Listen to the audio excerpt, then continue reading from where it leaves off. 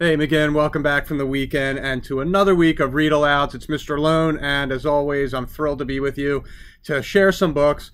And on a day like today, I get even more excited to share books with you because a new box of books arrived, and I get to pick through some of them to share what is coming into the shelves here. And I am reading today a book called, it's by Janet Summer Johnson, A Bad Case of the Almosts. And I think some of us have dealt with the almosts once or twice in our life. Here we go.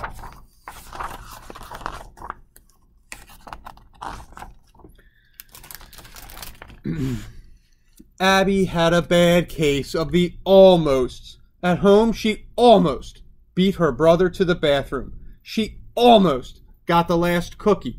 She almost finished cleaning her room. Almost doesn't count.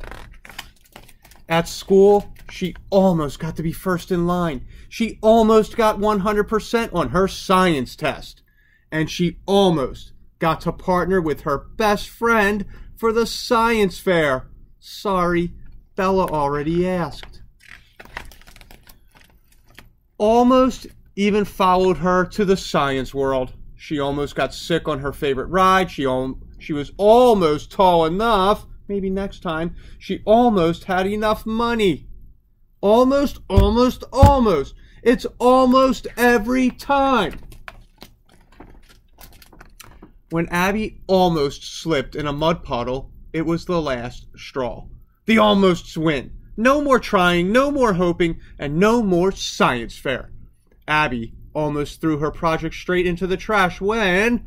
Are you okay? I almost fell in this exact same spot. Lucky you. Almost would have been nice, the girl replied. Did that girl just say lucky? Could almost actually be a good thing? When she got home, Abby decided to investigate. The almost study. Question. Can almost be good and bad? My hypothesis. All almosts are bad. Experiment. Observe my almosts. Keep track. At breakfast, Mom informed her they were almost out of Abby's favorite cereal. Abby was about to write it under the bad column when Mom slid a full bowl in front of her.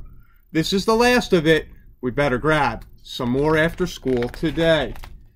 At school, Abby almost got to complete the entire science project on her own. Want a turn? I love one. So close, Abby.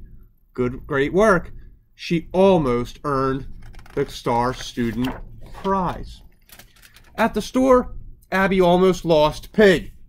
Then she almost got a treat. At soccer, she almost got hit in the face. Wow, that was close. She almost scored a goal. Oh! At the pool, Abby almost jumped off the diving board. You can do it, Abby! But she was a little too scared. Or was she? Abby paused. What if I'm only almost too scared? She closed her eyes, took a deep breath, and splash!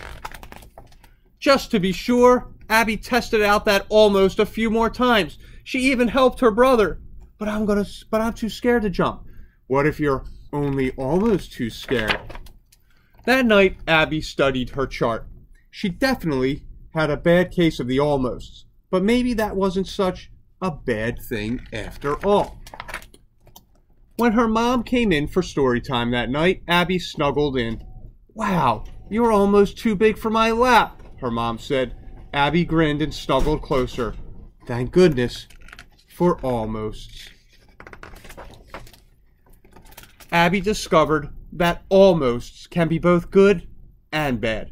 Though we can't choose the almosts that pop up in our lives, we can choose our reactions. Start at the bottom and follow the decision tree arrows to see if your choices lead to sunshine or storms. So boys and girls, I'm going to hold this for a minute. You can pause it if you would like to go through this.